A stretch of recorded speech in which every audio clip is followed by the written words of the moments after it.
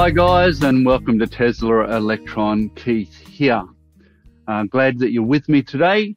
I hope you enjoy today's video. Now, mostly I am a Tesla channel, and of course I'm Tesla Electron. I'm a Tesla bull. I own Tesla shares. I love all things Tesla, and I believe that Tesla ultimately will do very, very well. But their whole mission was to accelerate the world's transition to sustainable energy. And initially it was to accelerate the world's transition to sustainable transport. That was their vision back in the early days, 2006. And it changed when they bought Solar City, and they changed it. They changed the transport to energy, which makes perfect sense for what they're actually trying to achieve. So I am Tesla, but in saying that, I think that even the United States and the government now have started to say things like Tesla have been their largest EV manufacturer and have actually pushed the transition forward. So they've actually achieved their goal, and I applaud Tesla and Elon Musk for what they've done in that area. But there are others coming online now, like BYD. Now, BYD is a Chinese company. Jump over to the Wikipedia. Good old Wikipedia. It's not perfect, but it's great to have something like this that can be you can contribute to if you've got knowledge in an area. I even sent them a donation recently so that they would stay alive, because I think it's important for this sort of information to be pulled in from the brain download, as it were. BYD Auto, Build Your Dreams is what it stands for, is the automotive subsidiary of the Chinese multinational BYD Co., headquarters in Xi'an, Xi province. It was founded in 2003 following BYD's company acquisition of Quinchang Automotive Company in 2002. The company produces cars, buses, trucks, electric bicycles, forklifts, and rechargeable batteries. The current model range of automobiles includes electric vehicles, plug-in hybrid vehicles, and petrol engine vehicles. Mostly BYD is heading down the electric line, and initially they were actually a battery manufacturer. So that's really their claim to fame. And I thought it would be great for us to have a look at the vehicle that has come into Australia. I got this from BYD's YouTube public site, and it is available for use. So let's have a look at that now.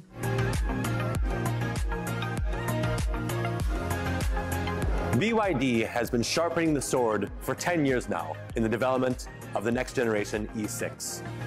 Its development has followed data and feedback from drivers and passengers all around the world.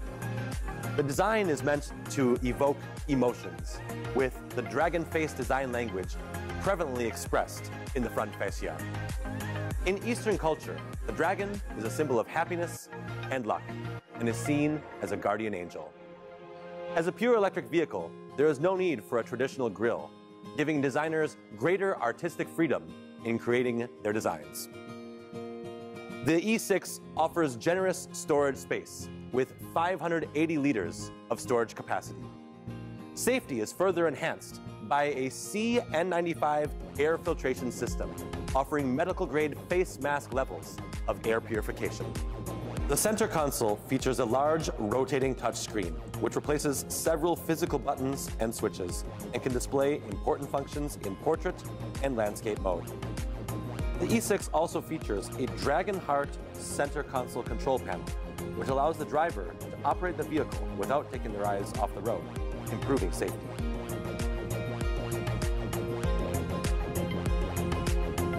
The next generation E6 is built on the BYD E platform. The E platform integrates the most important electric powertrain components, reducing weight, optimizing efficiency, and improving the driving experience. The next generation E6 builds on its legendary predecessor while making improvements in every relevant detail, reimagining the EV of tomorrow. BYD sets a new industry benchmark, and it does so with one of the single greatest innovations of the automotive industry, the Blade battery.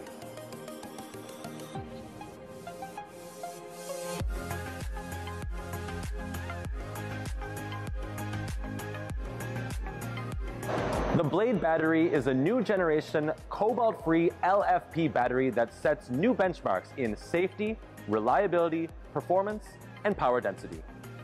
If you ask most E6 owners around the world what are their main requirements for an EV, they're going to tell you that they are safety and efficiency. The Blade battery excels in both of these categories. For efficiency, the power density of the Blade battery allows for a driving range greater than 500 kilometers, a number previously inconceivable for LFP batteries in a passenger vehicle package.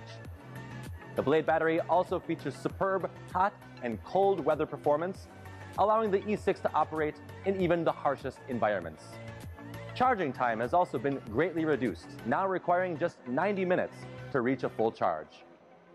For safety, BYD has made the testing videos public, showing overcharging, short-circuiting, crushing, bending, incineration, and even nail penetration.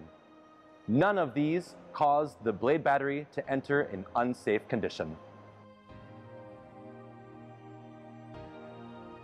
The driving experience has been driven by a philosophy of using technology to optimize the experience. The electric motor offers instant torque off the line with smooth, linear throttle response. The transmission is a quiet, smooth, single speed, eliminating the need for gear shifts.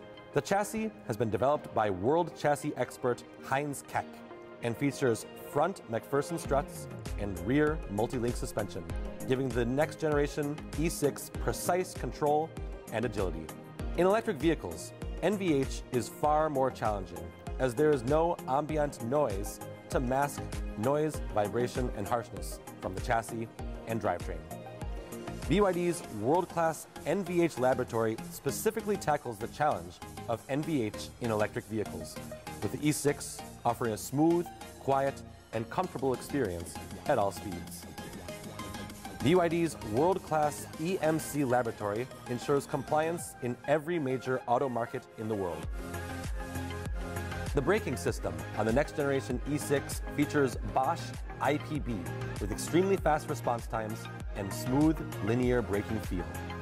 The regenerative brakes on the next generation E6 are capable of harvesting energy from as low as 2 kilometers an hour.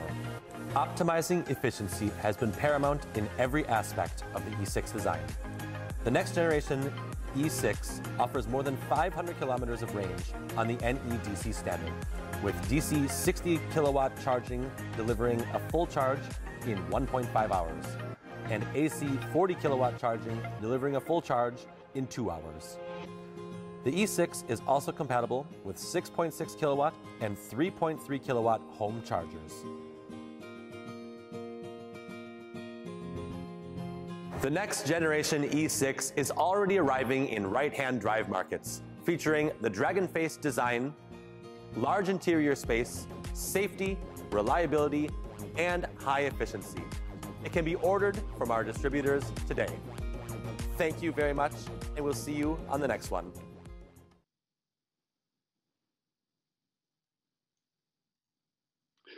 Well, there you go.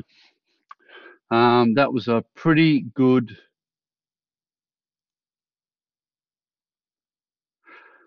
Okay, so that was an interesting presentation. It's great to see. It's interesting, though, that they have to advertise. That's one thing that Tesla doesn't have to do as much advertising. We're all of us YouTubers and social media is doing it for them. But here we are, where you buy it in Australia. Okay, so you might be wondering, where do I get hold of this thing? You buy it from evdirect.com.au. And as you can see, it's sold out. Have a coffee. So it's sold out. I'm not sure when the next ones will come in. Who knows, really? You can inquire.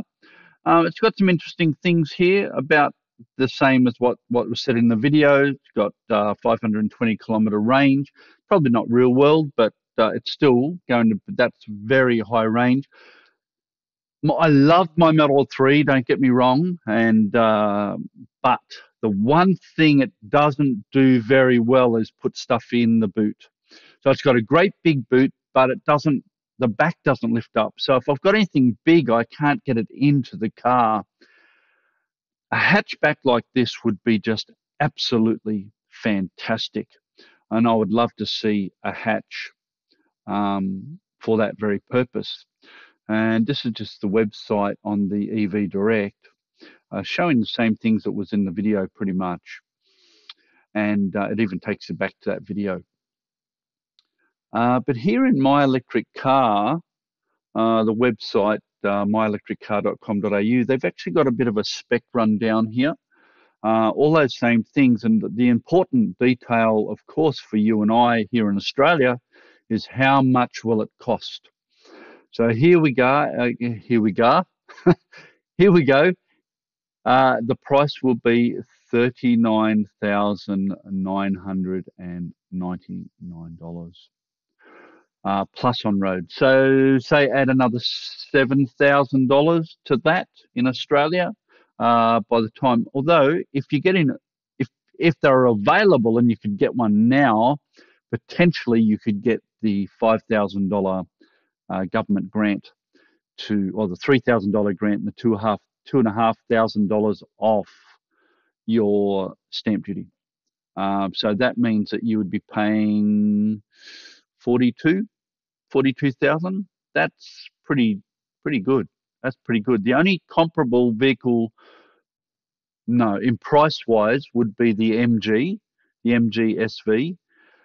But the MG SV has only got 268 k's of range, so it's yeah, very low range. This is a great price for the range that you get, if that's accurate, of course.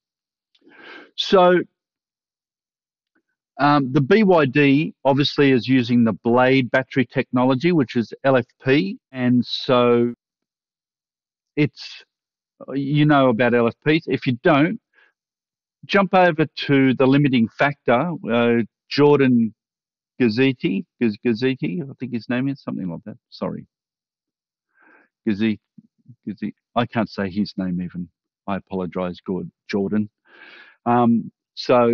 But nevertheless, he's got a great series here on battery tech, and holy dooly, does he go through the battery tech?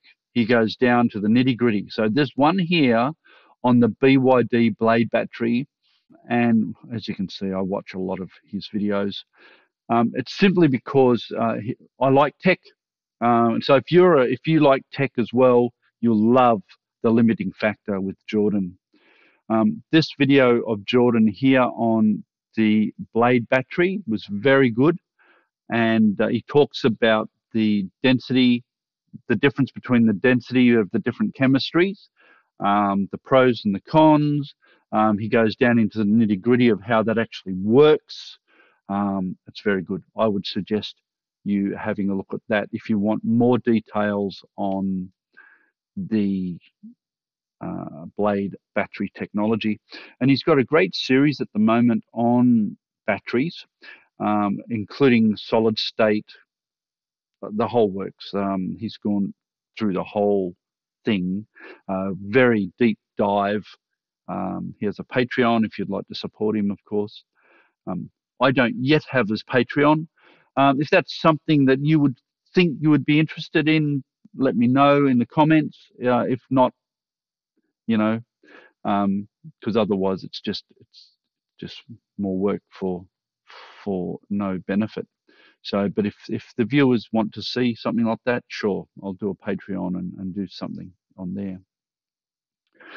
So that's my take on the BYD, particularly here in Australia. I think that it's going to have a bit of an uptake if they can get them to scale.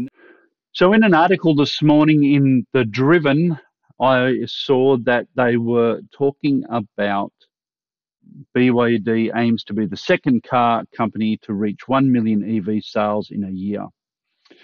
So Tesla's well on the way, of course. They're talking about how BYD believe they're going to make. So here we go. According to Chinese reports of recent investor conference call, BYD monthly sales of new energy vehicles is already approaching 100,000 units.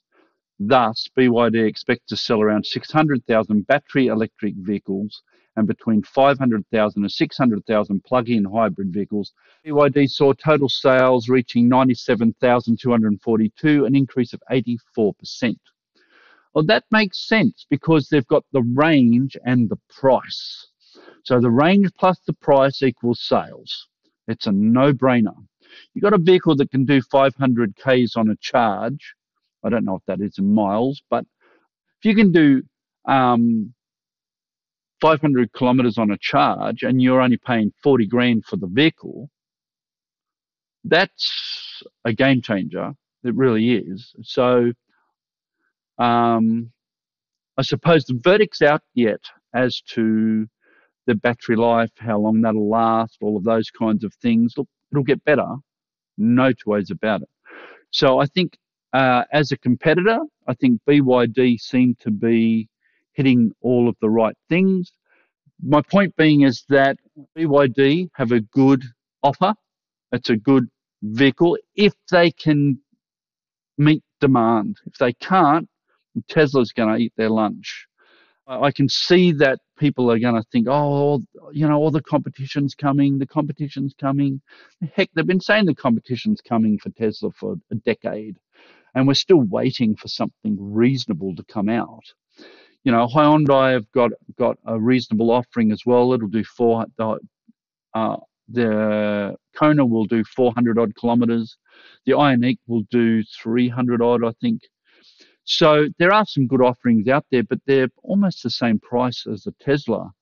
My issue when I went looking was Tesla, Hyundai, Tesla or Hyundai. You know, what am I going to get the best return on the value for my dollar? And when I sell it later, what's that cost going to be? I hope that the video is interesting to you, and if you would let me know down below in the comments. Don't forget to like, share and subscribe, and of course I'll see you again soon. So far as the echo, when do we stop?